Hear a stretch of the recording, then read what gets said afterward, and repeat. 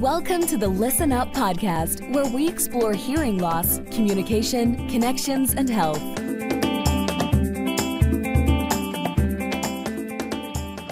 Hey everybody, Dr. Mark Sims here. I'm the host of the Listen Up podcast, where I feature top leaders in healthcare.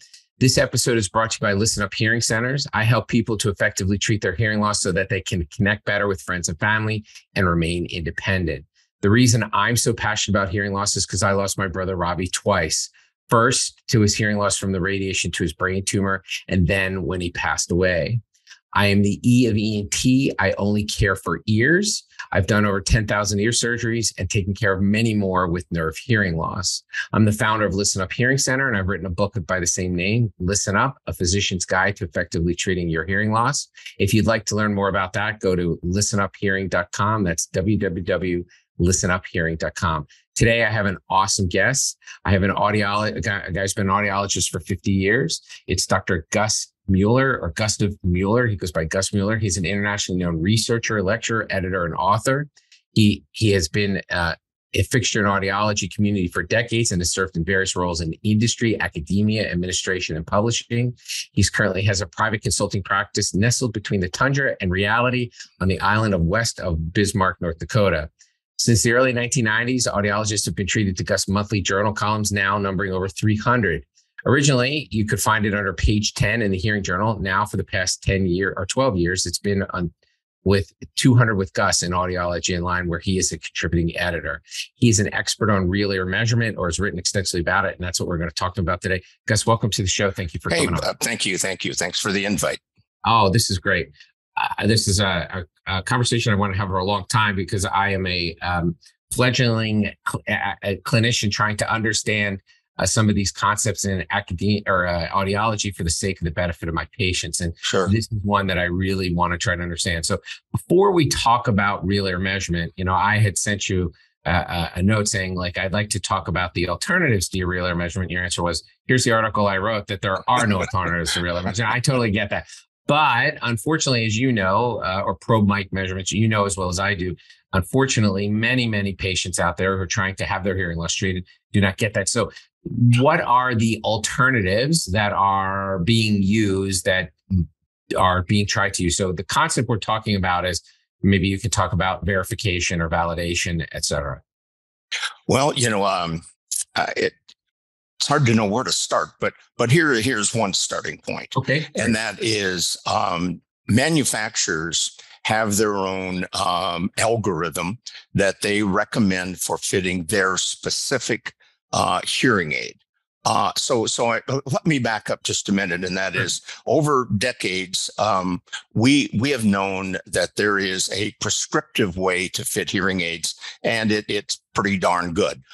It's been verified. The procedures have been repeated and tweaked, and this goes back 45 years. And there's a way to look at a person's hearing loss, to look at their loudness levels, and decide, how do we package speech to get above the floor and stay just below the ceiling. Okay. And I think we're going to get to what are called the validated prescriptive methods before we finish our conversation. Sure. But now, with that base and laying that groundwork, let me say that one alternative, by far the most common alternative, is for somebody fitting hearing aids, is to use the manufacturer's algorithm, which is in the manufacturer's software. It's a one mouse click, and you simply click and you say to the patient, very, very encouragingly, how does that sound? Okay. Or you might say, bet that sounds good, doesn't it? These algorithms are designed for first acceptance. The average new users, what they want a hearing aid to sound like is no hearing aid. So what manufacturers have done is made their initial fitting sound like no hearing aid, and patients tend to like it. Now, they're not going to benefit from, they're not going to be satisfied once they get out in the world. But by then, it's probably too late. They've already bought into it.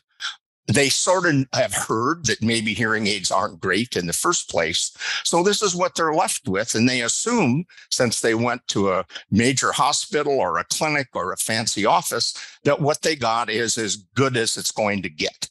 So that by far is the number one alternative. Just click and fit and hope you get lucky. So the term that I've been told or used is first fit.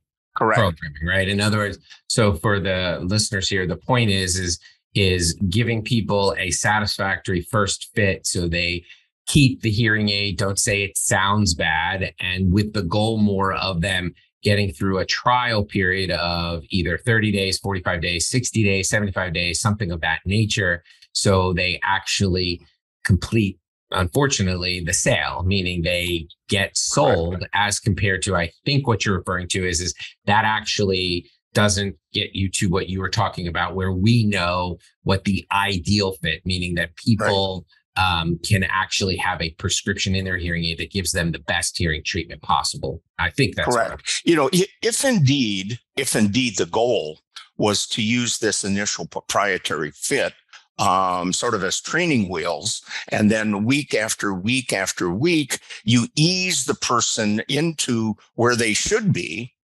then I wouldn't have a problem with that. Unfortunately, that's not what happens. That's not what happens.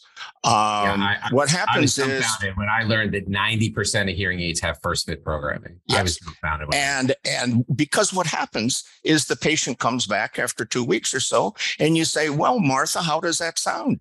And Martha goes, "Yeah, it's not too bad." Well, are you going to go in and start raising gain to where it was supposed to be, or you are just going to be delighted that Martha's happy? And Martha wants to keep her hearing aids. I might mention a colleague of mine, Ron Levitt, who has a big practice out in Oregon at Corvallis, published a study a few years ago. He does a rehab group there, and people come in from all over the state of Oregon that have been fitted by other professionals. But before he puts them into the rehabilitative group on a Saturday and Sunday, they come in on Friday, and he checks to see how well they're fitted.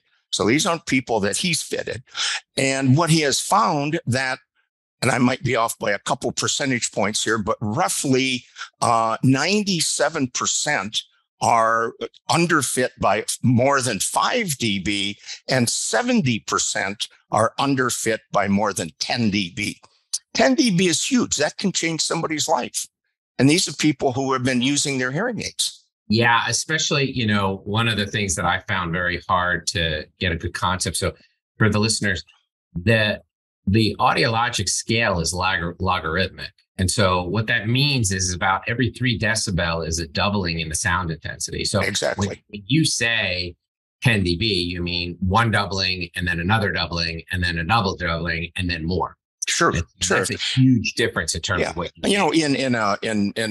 in many cases, we look at just noticeable differences, and that is, a JND, and 10 dB is a lot of JNDs.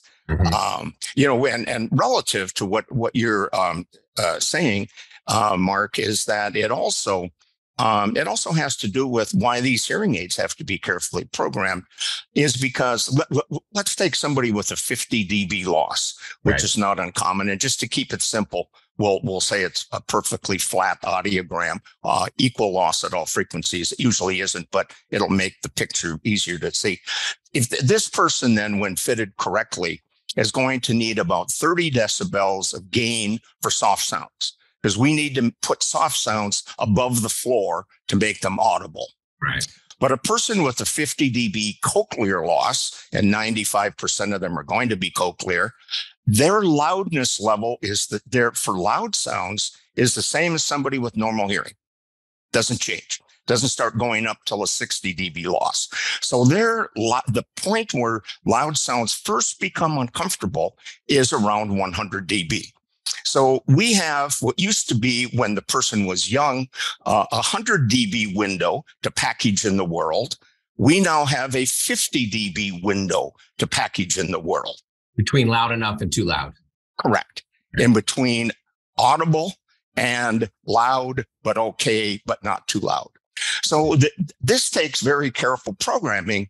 And what happens is with these first fits, they tend to be geared to make sounds sound okay for average. But when you do that, soft sounds will be inaudible and loud sounds will probably be too loud. And the patient will try to fiddle with the volume control, if they even have a volume control.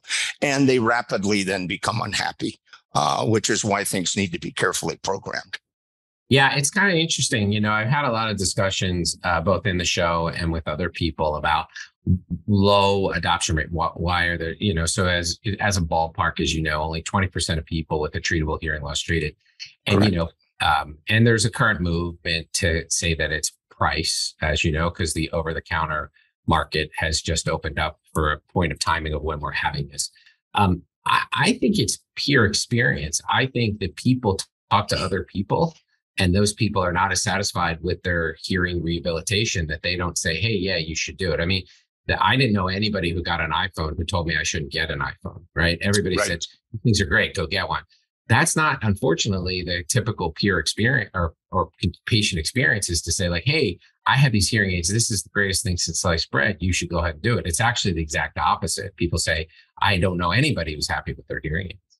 Yeah, well, exactly. And as I just mentioned you from that Oregon study, if that larger percentage of people is underfit, you wouldn't expect them to be very happy. Right. And then you better believe, as you say, they're going to tell all their friends. When their friends are going to say, hey, Joe, I thought you got hearing aids. Yeah, they don't work very well. I don't get them. Well, you know, Frank isn't going to go out and spend $6,000 when he just heard that from Joe, because Joe's his friend. Yeah, I'd say there are three groups. One got them and returned them. Yeah. The second got them and put them in their nightstand drawer. The third wears them and says they don't hear any better. And Yeah. so those are by and large people's peer experience rather than people like saying, this is great. I needed these. These are awesome. Yeah. I have to say, I don't know if you follow the Market Track 10 surveys. And for our listeners, these are available online. They're not hidden away in a journal that's hard to access. And it's Market Track, and the late Market Track 10, what came out about 2 years ago. There's some encouraging things in there that we have a long way to go, but there's an encouraging things that we're getting better. People who had just gotten hearing aids in the last year. And granted, many of them were not fit correctly, but for listening in quiet, something like 90% of them are satisfied. For listening in background noise, I was surprised at this. The satisfaction rate is gone up to in the 70s, I believe, 70% or so. 20 years ago, I think it was 30% for listening in background noise. So it's baby steps, but we are making progress. What we hope is that those people are now telling other people that hearing aids really do work. Yeah. So, and we'll touch with this with realers. So the way I present it to people is that just means that they believe that their hearing loss is less bad with hearing aids, not ideally rehabilitated. Right. And so for the listeners, Market Track is a repetitive market survey that the industry does about people and their perceptions of hearing aids. And you can correct me if I'm wrong. Probably the only thing I think about it it doesn't give us access to are the people who don't have hearing aids. It actually surveys the people who do have hearing aids. No, that isn't correct, Mark. They have a whole separate section of people with admitted hearing loss who have not purchased hearing aids. So I guess, so what they, which is very interesting because they have a whole. Now it isn't a purely matched. So the ones with you don't know that they have the same hearing loss as the others, but they have a lot of comparisons of people with hearing aids, who comparing them to the people say, I have a hearing loss, but I haven't gotten hearing aids. And there's some really interesting things relative to quality of life, socialization. It's an interesting area to look into. If I were in the business of selling hearing aids, it would be one of the first studies that I would show potential hearing aid users to show there really is a difference there. Yeah. I should stand corrected. My mind was wrong. It's the people who are unaware of hearing loss, of their hearing. Right. You have to be aware to get it. And so, yes, you're correct. Like, so in other words, they're comparing the people who know they have a hearing loss, haven't done anything about it, the people who have a hearing loss and have done it. Correct. Who admit they have a hearing loss. Right. But of course, there's this whole group who don't think they have a hearing loss, and they really do, which is a large group. And so there are other things like some practitioners think they're doing, like where they'll speak to patients or take them out into the environment. What type of other things do, I mean, what other types of things do people kind of do? Well, what would seem like a logical thing to do, except it doesn't work, is to do speech testing. Because you think about it, if you go to an optometrist and you complain you can't see from distance or close or whatever, before you leave, they usually give you a chance to make sure what they're fitting you with really works. So people come in saying that they can't understand speech and background noise. It would seem logical that we would do speech and noise tests to find out what is the best hearing aid. Although it's logical, it doesn't work for a variety of reasons, partly because the tests aren't quite sensitive enough unless you have really big differences. It would take a long time because, when do you stop? You program it this way, then you program it this way, then you program it this way, then you try this model hearing aid. It could go on forever. And the third, maybe important thing is that there isn't a real high correlation between how somebody performs in a clinic to a standardized speech test to their benefit and satisfaction in the real world, where there are so many other factors that enter in. But relative to alternative approaches, I suspect that there are some places that do the manufacturer's first fit, sit the person down in a test booth and do a speech test, probably a very easy speech test, and the patient does okay, and they're out the door. Right. And we'll talk about it because there might be a role after real ear measurement, but that's absolutely, absolutely. It's a great counseling tool. Right. It's a nice way to show that hearing aids work. I just don't think it's a very good way to pick the best fitting for a given patient. Right. I agree 100%. And so, one of the things and you can correct me because you are really facile at this stuff. As in hearing loss, presbycusis, the hearing loss of aging, typically involves a larger high tone hearing loss than low tone hearing loss.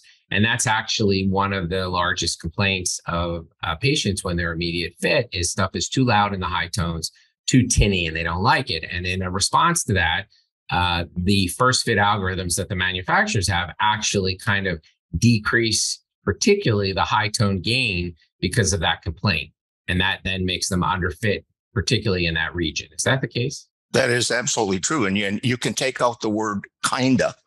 They drastically roll off the highs. There's a second reason for that is because if you roll off the highs, your feedback reduction system doesn't have to be so good.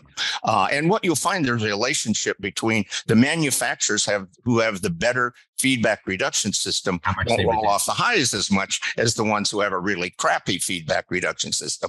But anyway, back to your point, Mike Valente, who a well-known audiologist and researcher who is out of the University of Washington at St. Louis, recently did, this was a peer-reviewed publication, crossover study. He looked at the average air, I'm going to call it, where people were not fitted to prescriptive using the manufacturer's proprietary approach, what you've referred to as first fit, many people have. In the high frequencies, the mean at 4,000 hertz was 20 dB below prescription. Wow. At 3,000 hertz, it was around 15. At 2,000, it was around 10 dB. So as I say, they don't kind of roll it off. Most of them drastically roll it off. And you're right. You're right. If you fit a person correctly, it is very possible that on the initial programming, the comment that you will get is, wow, this sounds tinny. Oh, geez. And it should. These people haven't heard these sounds for 15 to 20 years. It should sound tinny. That's what I tell them. I tell them it's like, going from a dark room to a bright light. Your ear and brain aren't used to it, and it takes time. And that's why when I ask patients who come to me who are not happy with their hearing aids, I always ask, well, how much follow-up did you have? And many of them, it's one fit. And so I call it first fit and forget it, right? Oh, you're good. Come back and see me if you need me. Yeah. Well, when I was in private, I dispensed hearing aids in the U.S. Army for 20 years.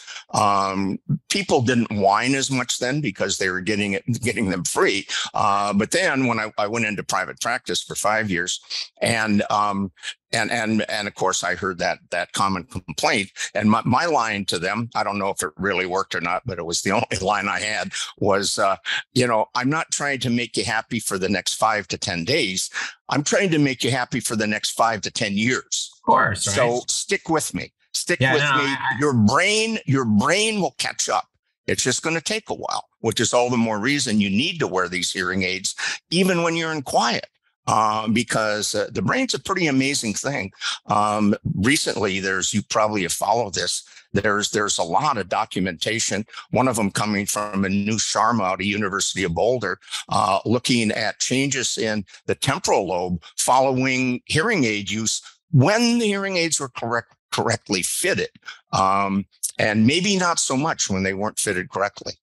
Yeah, I think that's actually one of the things that really wanted me to get you as a guest, right? Like, so there's a lot of policy being thrown around right now where the underlying little asterisk is, this all makes sense if the hearing aids are actually appropriately fitted and programmed. And unfortunately, that's a really big asterisk because most of them aren't. So, it's a big problem, right? You have to have it fit right before, getting the instrument doesn't matter. Getting the instrument with the correct programming is highly important.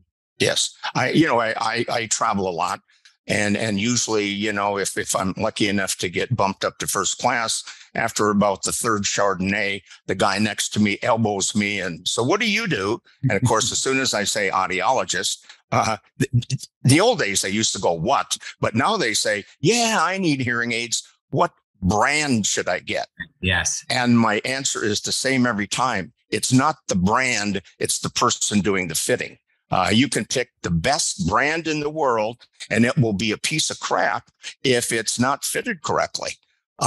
It makes that's great. You know where that resonated with me? The first time I really hit home. I mean, it's a pop cultural reference, but in the new Top Gun, Tom Cruise, its character looks to one of the younger guys and he goes, "It's the pilot, not the plane." Yeah. Well, or by analogy, it's the mason, not the bricks. It's the painter, not the paint. I mean, people know that it's the skill but that's what the companies want. They want us to think it's their widget over somebody else's widget. And that's unfortunately, I can see where the average consumer thinks of it that way. They think of it as a commodity. And I can tell you, audiologists are partly to blame for this by bundling everything. When they started selling hearing aids, they started to use I'd say 80-90% of audiologists use the model that was used by hearing aid dispensers. And that is just to bundle everything. I think had we separated from the very beginning the cost of the hearing aid versus the cost of our services, I think our services would be valued more now, and people would see the value, because there would be a dollar amount. I mean, I think now people think that they're it's the widget that they're buying, and this other person there just stuck it on their ear and pushed a couple buttons, and they're not all that important. It's going to all come true when we hit over-the-counter hearing aids. We're going to find out how important we are or not. Well, I think, frankly, my take on that is if you're going to charge multiples of thousands of dollars and give people the exact same hearing experience as somebody who can go get an over the counter that's auto programmed, you're out of luck. I mean, you're not offering people value. It's going to be the people who are doing all of the other things that are going to be. I mean, it's interesting. We in our home we've had a very talented Polish carpenter. And he is always charged our labor plus materials. So he always takes the labor or the materials out, has you pay for that, and then he shows you what he charges you for labor because he's smart, because he knows he's more expensive rather than these people who kind of bundle and push down. But you know what? The beauty is just, as a quick aside, I never have to ask him to do it twice, and I never have to correct his work. And that's really what you're looking for. Yeah. And especially this is your healthcare in your brain, not, look, I want the door to hang right too, but that's not really as devastating as not being able to. I know, but the average consumer just doesn't know any better, is the sad part about it. Well, I think if they knew the difference, then they would demand better service, I think. Yeah. Well, I always say you don't know what you're not hearing. Sure. So, I mean, that fundamental concept. And I think actually to some extent, we have fallen into that trap with things like surveys and things like that. So, when I go back and look at some of these surveys in the literature, some of the tests, the studies show that the survey results don't correlate with the audiogram, which means patients' subjective assessment of their hearing loss does not correlate with the objective measurement of their hearing. So then why do we try to get people to tell us? I mean, I get it motivates them to treat, but the answer is even if you don't perceive your hearing loss, you have an objective thing called hearing loss and you need to treat it. That's kind of absolutely. So yeah, it's definitely, I think, I'm trying to, that's some of the stuff in the book that I'm trying to get to. I don't think it's as easy for people to do it, but people ask me all the time. That is exactly right. What brand should I get? And so the other question I say, what brand of plywood is in your home? And they kind of look at me and I go, you don't know. And they're like, right. Yeah. I said, you entrusted the carpenter to put the good wood in and put it in correctly. And so you have to stop. But these multi-billion-dollar corporations, they certainly want you to think their brand matters, right? Yeah, and there have been several studies where they take the big six, which I guess you could argue is now the big five, but let's take the big six because there's still six premier products, and they've programmed them all the same, okay, right. To the prescriptive target that we mentioned earlier, and when they do that, the differences among products is very small. Because they all sort of are the same, But as soon as they start using their proprietary fits, which are all somewhat different, then you start to see big differences. And of course, it's always lower than the prescriptive fitting that they could have had. Yeah, so it's interesting because I spoke to another clinician who was talking about maybe not on first fit, and that's why I was talking about hearing and noise, that they do see some performance differences when they're doing hearing and noise testing with an appropriately prescriptive fit. And we can talk a little bit about that. Boy, those differences are going to be small. I'd say, I've consulted for a hearing aid company for 30 years, and I've worked with their clinical trials. And in the clinical trials, we always pick the brand that I'm consulting for and 3 competitors. And we run the 4, we run them against each other. And when we have 24 people, we can get a statistical difference. But in the clinic, these differences are small. Right. If you ask the average audiologist what brand has the best noise reduction, the best directional technology, whatever, the answer is always going to be the brand that they're buying the most of. But you don't know what come first, Did you start with the rep that I'm the best friends with? So so anyway, yeah, the one who took me to Hawaii. Right. No, we won't go that far. That would be unethical. Well, maybe. I understand what you're saying. But on the flip side, let's be honest, right? If you ran a company and doing those things didn't work, you wouldn't do it. So I understand what you're saying, but it obviously creates influence, and I'll leave that as that's a bigger bite off. Oh yeah, it is. But I'm just saying that I look at these audiology Facebook pages and that where people are saying who's having good luck with noise reduction. It isn't about good luck. There's published articles that tell you exactly which one will be the best. It isn't about luck. Yeah, I agree. I think the hard part, obviously, is, as you know, things are changing. And so that's actually one of the interesting things. And this is a comment on just the overall industry. As there's consolidation and the manufacturers start buying practices, then practices get wedded to one particular product, regardless of whether or not that company has at this particular time the best product available. And that's actually one of the reasons, as a philosophical thing, we as an organization won't do that because we want to be able to offer whatever is the current best technology. There's, as I say, I was in private practice for 5 years. There's a very good reason to probably only fit 2 brands because they're difficult to program, and you need to have something that you're familiar with because then you will indeed do the best for your patients. Right. And so, there's a good reason for that. But hopefully before you ever pick those 2 brands, there was some background research that went into it. Right. Fair enough. I agree 100%. And I think that that's a very systematic and a really wonderfully reasonable way to approach it. And obviously, you've thought about it and you've been around this industry for quite some time.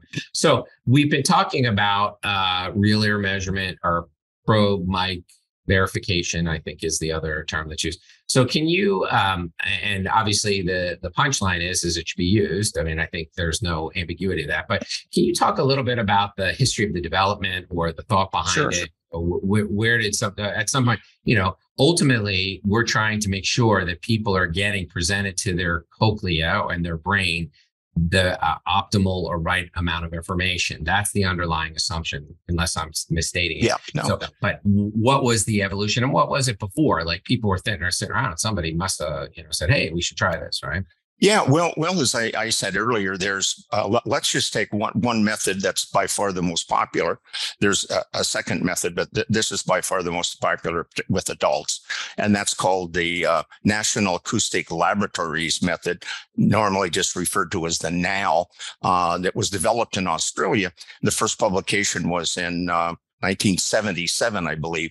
And so this relates, they came up with a way that you could take a person's hearing loss, maybe also look at their loudness levels, and you could come up with a prescription of how much gain that they should have. In those days, hearing aids were linear, so you only really needed one gain number.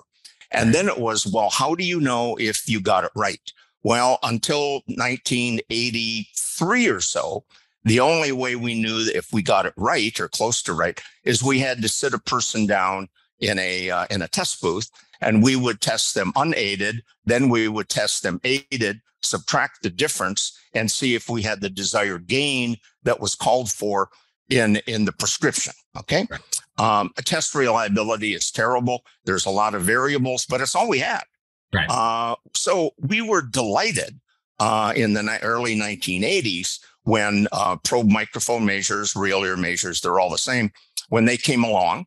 And there was a group of us, I guess we would be considered the early adopters that, put in our budget to buy 4 systems, or whatever we could get, because that was then the way. So we had this prescriptive method. And now test-retest, by the way, on probe microphone testing is about 2 dB. So now we have a very accurate way to see if what we want at the eardrum is really at the eardrum. And so then over years, hearing aids developed and the prescriptive methods developed so that we didn't have just one single gain value per frequency, but we had targets, prescriptive targets for soft sounds, for average sounds, and for loud sounds. And again, our probe mic equipment allows us to measure that very precisely, again, within a couple dB of accuracy. So you need 2 things. You need a gold standard, and we have that. And then you need a tool to see if you're meeting the gold standard. And the only tool we have to see if you're meeting the gold standard is real ear measures. There isn't a plan B. There is no other tool. Agreed. And so can you describe the actual technology or the machinations of what we do when we do? Yeah. There's what you hang on the ear a device that has 2 microphones.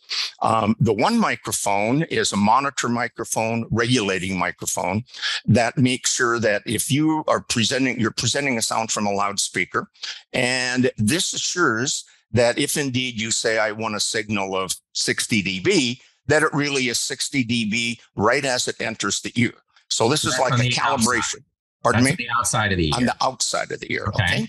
The second microphone has a tube attached to it probably about 50 millimeters or so, I'd say, is the tube. And what you do initially is you calibrate this tube, which then the machine corrects for the effects of the sound going through the tube, and the tube becomes acoustically invisible. So it's like you're putting the microphone down by the eardrum. So what you then do very carefully is you slide this tube down the ear canal. Probe mic systems in just the last few years have a very convenient little device that's because they look for waveform cancellations as you're sending this tube down the ear canal, and it shows up on your fitting screen, and it will tell you when you're 5 millimeters from the eardrum. It's the backup camera on your car. Pardon me? It's the backup camera in your car. Yes, yeah, exactly. Except more precise.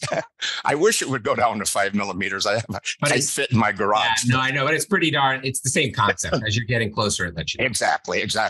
And so what happens then?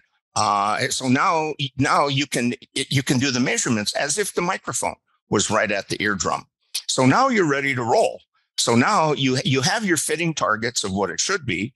So now you can take the hearing aid and you do a pre-fitting. If you're going to fit to this prescriptive method I mentioned, you would pre-fit it using the manufacturer's algorithm, which isn't very good, by the way, which is why we have to do the probe mic measures, but at least it's a starting point. Right. And so then what you start doing is delivering a real speech signal, not real speech, but it's a signal that has been designed to mimic average long-term real speech, okay, right, which is called LTAS. And you deliver that signal and you look at the output at the eardrum and how it compares to the targets that are on this screen. And what you then do, I'm sorry to interrupt, you've taken their prior audiogram and put that in to show what you have to get. Correct. The probe mic equipment. So we have two things going on. We have the fitting software, which is sitting over here, and what we have then right in front of the patient is the probe mic equipment, which also has its fitting software. So you enter the person's hearing loss into that. You tell the that equipment some other things about the person. Are they a new user or experienced user? Because the fitting algorithm adjusts for those kind of things. The one algorithm even adjusts whether it's a male or a female. Males like things just a little louder, only a couple dB than females. If it's a kid, you would put in what their age is because their ear canal acoustics are different than an adult.